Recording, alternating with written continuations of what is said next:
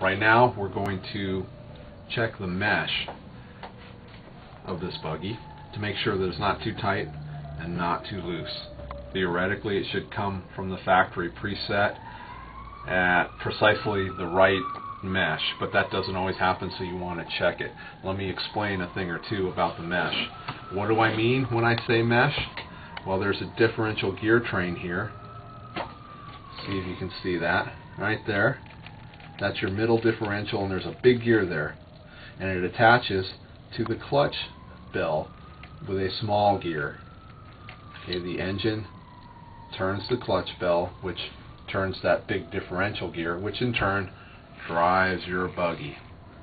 Now we want to make sure that these two gears fit together, but not too loosely and not too tight. If it's too tight, you will wear out one of these pieces and have to pay for it to buy a new one sooner than you would like. If it's too loose, that's just as bad. You will chew up the teeth. These buggies have a lot of power and a lot of torque, and you can break teeth off real easy if it's not set just right. Having said that, I don't want you to worry about it too much. This is something you're going to learn. If this is your first buggy or your first Nitro, this is one of the hardest things to teach people, because I can tell you about it all night, but until you do it a few times, you're just going to have to take my word for it, and you will develop some sort of feel for it. Now, this buggy came from the factory set very nicely. There's a little bit of play in there. When I put my finger on one gear and hold the other and wiggle it, there's just a little bit of what we're going to call wiggle. It doesn't bind anywhere, and it's pretty much uniform all the way around. That's a good thing. Himoto did a good job on this buggy. However, maybe your buggy is too loose or too tight.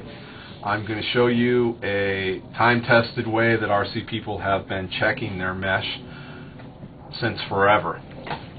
What you need is a piece of printer paper. Cut it in a strip like this, and what we're going to do with this printer paper is we're going to stick it right in here between the two gears and sort of move them and get that paper in there between those gears and roll the buggy just a little bit. Now we've got that piece of paper in between those gears. What I'm going to do is roll this buggy forward, and it's going to suck that paper in. Hopefully Kupler's filming that. There it is. And it'll go all the way through. And it'll probably roll up on the top like this, or it might go down below. Either way is fine. So here's the unused end. Here's the end that's come through the buggy. So what I'm going to do is just keep rolling it until it all comes through, and you get this nice accordion effect. Hopefully Kupler can zoom in on that and you can actually see it. Okay, now this is just about right. That's how it should look. Okay, if it were too tight, the paper might be torn in places. There'd be big black marks on it from the grease, and it would be torn, or there would be holes in it. That means that it's too tight, and you're going to have to loosen it. I'll talk about adjusting it in a minute. If it was too loose, then there would be hardly any crinkle, and this paper would be more flat. Something like that. A few marks, but not much accordion. Okay? Now, how do you adjust it? Let's say you decide that it's too loose or too tight. How do you adjust it? Okay, on this Himoto buggy, there are two adjustments. The most important one is on the bottom, right here. This is where the engine bolts to the chassis.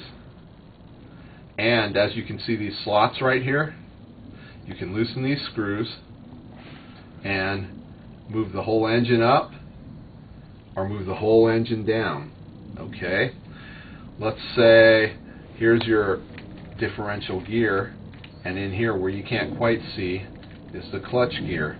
Let's say your buggy engine, your mesh is too loose. That means you want to loosen these and move the engine down closer to the gear, then tighten it in an X pattern, just like we've talked about before, and then do the paper test again. And you should get something like what our positive results were. Okay, it's just the opposite if your engine was too tight. If it's too tight, you're going to move everything away so that there's more space between the gears. So far, so good. There is another adjustment on this Himoto buggy. Hopefully Kupler can see these screws right here. Yep. Okay, we can see those screws, and they bolt into an engine mount. And what these screws are is, if you loosen 4 of them, 1, 2, there's 2 on this side as well, you can slide this engine forward or aft. Okay, the purpose of that is so that you can mesh your pinion, that's the clutch gear, with the differential gear. Now I don't know if Kupler can see that. Let me see if I can move this out of the way. I can see it. Can you see that? Okay. So if we move the engine forward or back, obviously what we want to do is match those gears up fore and aft so that they're basically right in the middle of each other. That way you'll get even wear and everything will last longer. Okay, without actually demonstrating on film how to loosen and tighten and set your mesh, which probably wouldn't do you any good because I've explained it and you really won't be able to see it. It's more of a feel sort of thing. Go out and try it yourself. Just remember, too tight and it will bind. Too loose and you'll get no accordion effect on your paper. Okay? Either one is not good. I think that should do it for the mesh.